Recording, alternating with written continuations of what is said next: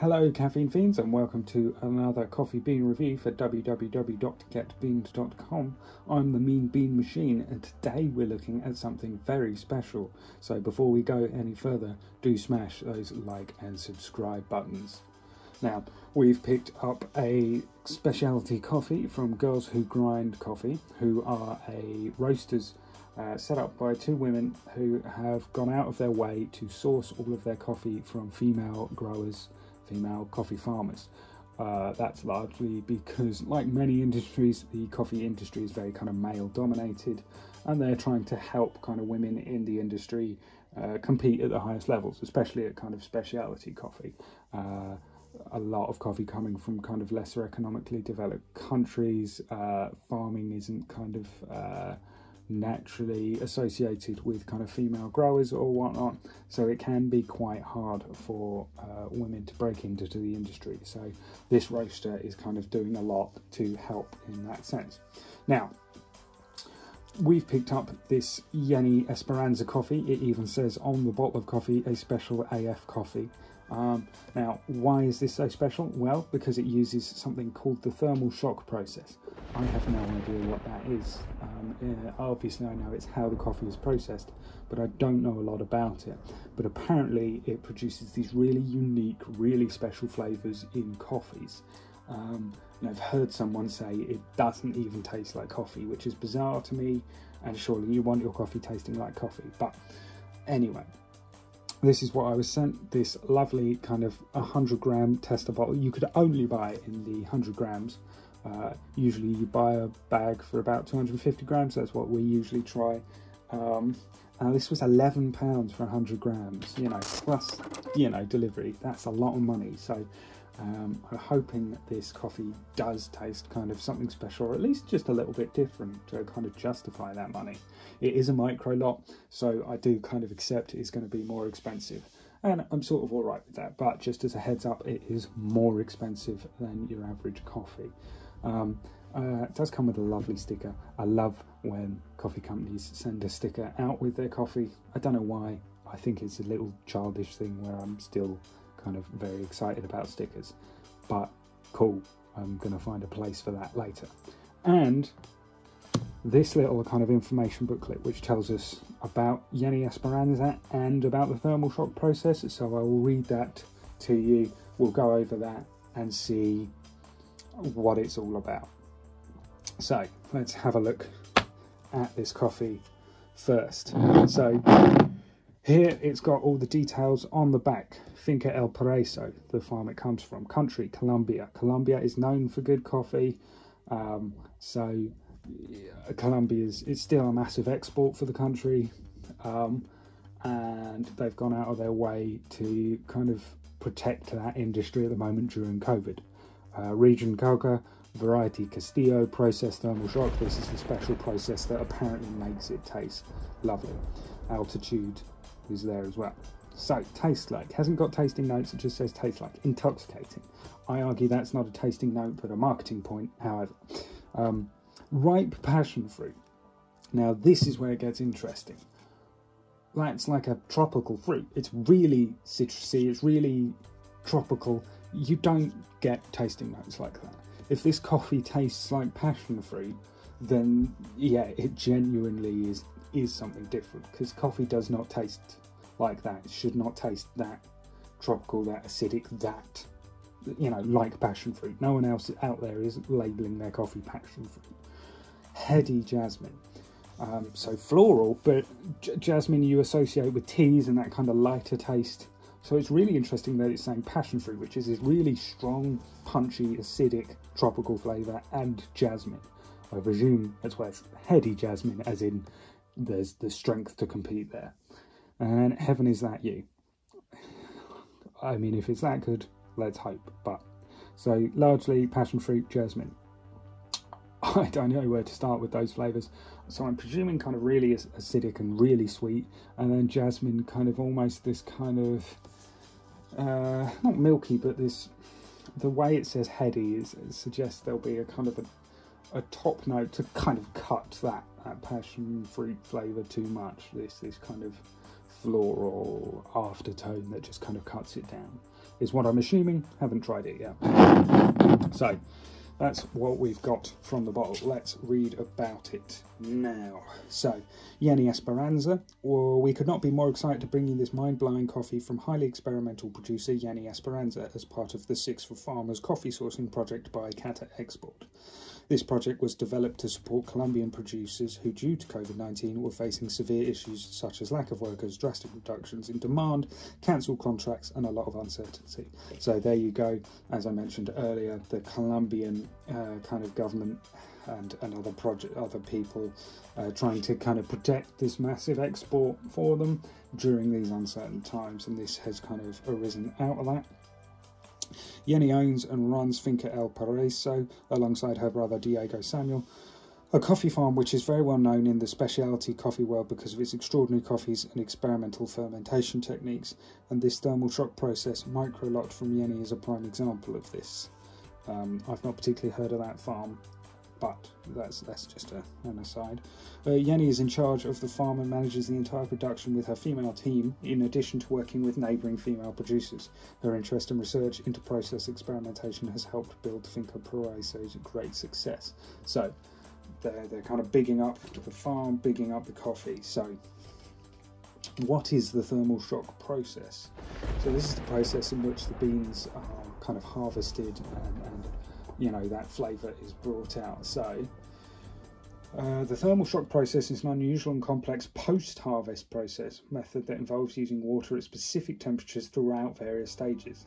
This creates an incredibly unique cut profile that we're sure is going to blow your mind. I'm sure that's just marketing, like, oh, this coffee will blow your mind, but they've really bigged it up now, so I'm really hoping for something special. So the process: 1. Harvesting 95% ripe cherries and 5% red cherries. So the red cherries are the semi-ripe cherries, not quite ready. 2. Wash the cherry with ozonated water to remove microbes. So for those not in the know, ozonated water is water where ozone has been put in.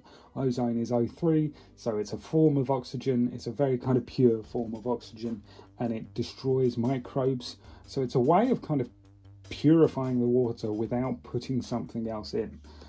So, I mean, you put oxygen in, but, you know, a chemical or something to remove the microbes. So yeah, it's just highly oxygenated water. 3. First phase of anaerobic cherry fermentation for 48 hours in tanks with pressure relief valve at a temperature of 18 degrees centigrade. So anaerobic cherry fermentation is without oxygen. So it's really interesting that they've put oxygen into the water and then they go through a process without oxygen. They starve the cherries of oxygen then. 4. Depulp. So that's where you take the flesh off the cherries. Now a coffee bean is actually the seed of a coffee cherry, so it's surrounded by that kind of red flesh, and depulping is taking it off. 5. Fermentation second phase, anaerobic mucilage for 48 hours at 21 degrees Celsius. So mucilage it's like a sticky, viscous layer that is below the flesh, and you leave that on and you ferment it because it reacts with the oils, draws out the oils. So you leave that on again. Anaerobic, so no oxygen, for 48 hours. Number 6, washed with thermal shock in order to transfer and fix the aroma. So I still don't know what thermal shock is. It just says washed with thermal shock. Firstly, water at 40 degrees, then water at 12 degrees. Right, okay. So water at 40 degrees, then water at 12 degrees. Very interesting, very specific about that. 7, controlled drying for 34 hours with air recirculation at one temperature of 35 degrees Celsius and relative humidity of 25% until a moisture content between 10% and 11% is achieved. Now that's interesting because a lot of people who dry their coffee just lie them on beds and let them air dry. This seems very kind of controlled. So I have no idea how this is going to taste or how this is going to work out. I don't know what brewing method is best. I'm going to try it as an espresso initially and then maybe move on to my typical kind of oat latte. Depending on how I feel, I might mix up that brew method.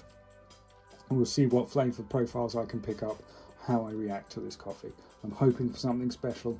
I'm sort of expecting, honestly, nothing to kind of blow me away, because like everything else, coffee is coffee at the end of the day. So I'm not expecting something to really be like, oh wow, I've never tasted that before. However, I'm open-minded. Let's see what happens. There's my espresso shot for it. As you can see, crema's kind of dissipated a little bit, but it's come out with really thick yellowy crema, which is very exciting, very creamy, very oily. One thing I will say from initial kind of just smelling it is there is a really lovely fruity smell, which has caught me off guard because coffee just doesn't smell like it. It still smells like coffee, but there is this kind of overtone of, wow, that tropical fruity smell is there, which is really interesting.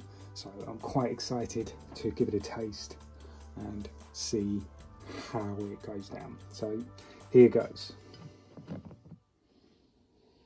I mean, that smell, wow.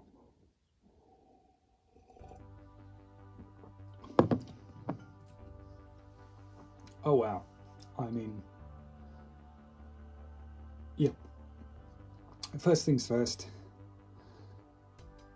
that passion fruit flavour is there. That is really sweet. That's really lovely, really sweet. It's not like a fruit juice. There's no sharpness to it. There's no like, oh, that's really kind of sweet and you know, bites at the tongue. But that flavour is there. The heady jasmine is as I sort of expected. You're not tasting jasmine, but there is something that kind of, again, tempers that, so there isn't a sharpness, and I think that's what they mean by that kind of heady jasmine. You're not tasting jasmine, you're... There is an almost a kind of minty, floral, herby kind of thing, preventing the full sharpness of the passion fruit. Yeah, but wow, I'm really struck by how much that does taste, how fruity that tastes for a coffee. That is really impressive, and to be honest, as an espresso, that is glorious. I would drink that as a black coffee. That is a lovely coffee, like a really lovely coffee. I would have that as a long black. I mean, wow. I almost don't want to try it with milk. I will try as an espresso, as a latte with oat milk. I'm not expecting it to be great because it's tempering that kind of, that tropical acidic fruity flavour with oat milk, which seems bizarre. We'll give it a go. But as an espresso, wow. That fruitiness is almost there. I understand when, I now understand that it's like, oh, it almost doesn't taste like coffee at all. It's definitely coffee, but wow, it is bizarrely tropical, which is just not what you expect from coffee at all. And that is impressive that it is so different. We'll give it a try as a latte. I'll give my final thoughts in a second, but wow, I am genuinely blown away. So all credit to their marketing. It's bang on. Here it is as an oat latte. Not a lot of distinction between the head and the body there, but it's got this kind of nice mild kind of honey texture to it. Texture? Colour. We'll give it a go. I'm not expecting big things as it from a milky drink, just because it was so impressive and really fruity as a black or as an espresso. So you know, I'm prepared to be surprised again, but I'm not expecting.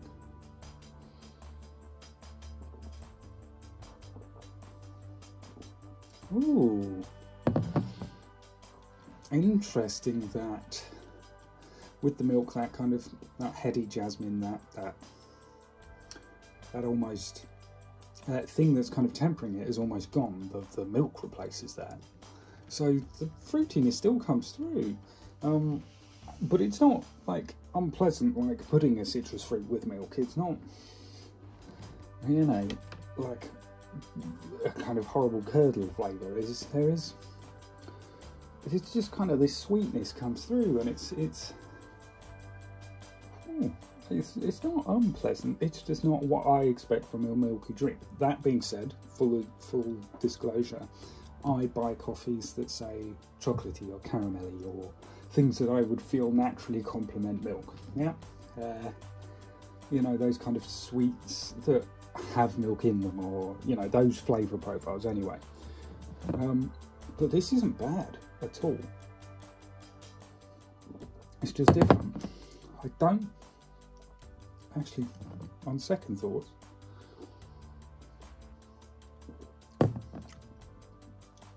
there's a richness that the milk brings out. So there is less. What's interesting is that it bigs up this passion fruit vibe, and I'm not getting a lot of acidity. Although you get the real sweetness, there's no sharpness and there's no bite, and there's not, you know, you don't go, oh, that's acidic, despite getting that flavour. It's quite hard to explain, but it does work as a milky drink, and it does offer a really kind of different perspective on coffee. At the end of the day, yes, you are still going to go, ultimately that's coffee, but it is a different flavour. And if you do notice flavour profiles in your coffee, you are going to go, oh wow, that is different. And I'm genuinely impressed at how different that is, and at how pleasant it is. It's a lovely coffee. It's a lovely sweet coffee.